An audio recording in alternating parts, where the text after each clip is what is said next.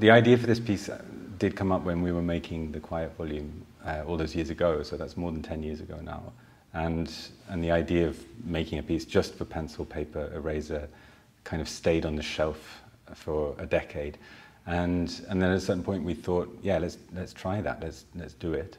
And we started making it, and then the pandemic hit. So to begin with, we were doing it mostly at Tim's place, on the kitchen table, also a little bit on the train in between Brussels and Berlin, and then in various other random spots. And after the lockdowns, we were making it a lot on Zoom, actually, remotely. So we were able to continue the process like that. So the piece, it kind of is very light in its demands on a material level. And we've even been able to share it also through the pandemic a little bit with also other countries. Chile was shown while things were still locked down here. There was a different season there. So it's kind of nice how that's managed to kind of survive certain kind of temporalities.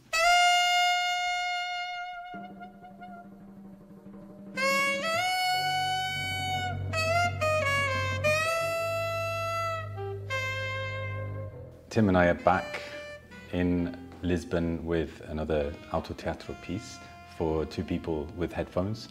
So we were here with the Quiet volume some years ago, which was also for two people with headphones, but for a library, in a working public library with people around you busy with their work or their reading.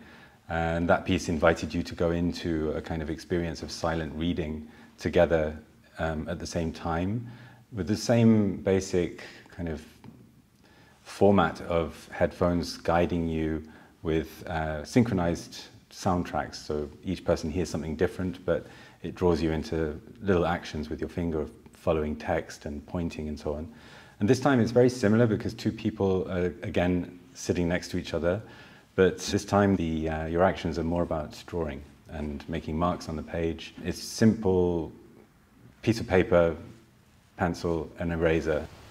A couple of people step through into this forest. Slowly start to move your finger over to a spot a little up and to the right. One of them starts to move. The soundtrack guides you about making the little marks. Of course, it's not everybody who can do fantastic drawings. The idea is to really work with the bare minimum of what everybody can do. And these things take on a life and a kind of an energy as they grow on the page, as they're erased, and that goes together with an increasingly kind of energetic and carnivalesque soundtrack of things happening on the page.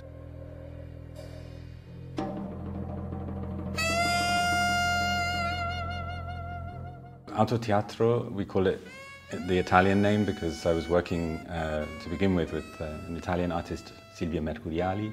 We did about 10 years together, and the last piece we made was called Etiquette, which was also the first of what we called Autoteatro. And all the years before, many of our shows were with instructions to unrehearsed guest performers who we would invite on stage, and where the audience knew that they were watching somebody who had no idea about what was going to happen.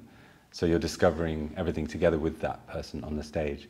And after about 8 years of these experiments and many different pieces, some of them also here in Portugal, we flipped it. So we kind of invited the audience to have that experience of being unrehearsed, as well as having the experience of watching a show, if you like. And the first piece was this kind of using conversation as a model for performance in some ways. And we thought, well, when we speak, there's always somebody taking these decisions, performance decisions, how you speak, what you look like, and somebody who's listening. And so, and we used that kind of agreement as a model. We called that Autoteatro with that first piece, and then with different collaborations afterwards, I've done many different pieces like that, including 3 with Tim, and this is the third. So this time, Not to Scale is being shown in this great place called the Brotteria. So it's off-site insofar as it's not in Teatro Bairro Alto.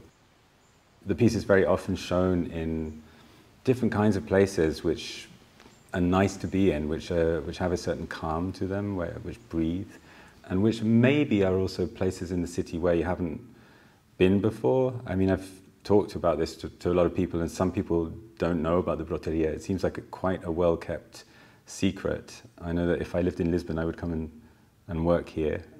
It's kind of in between a library reading room, actually, similar to the kinds of places that we would show the quiet volume, and a co-working space, and there's also the cafe, the beautiful patio for when the weather's good. So it's a real treat to be showing it here.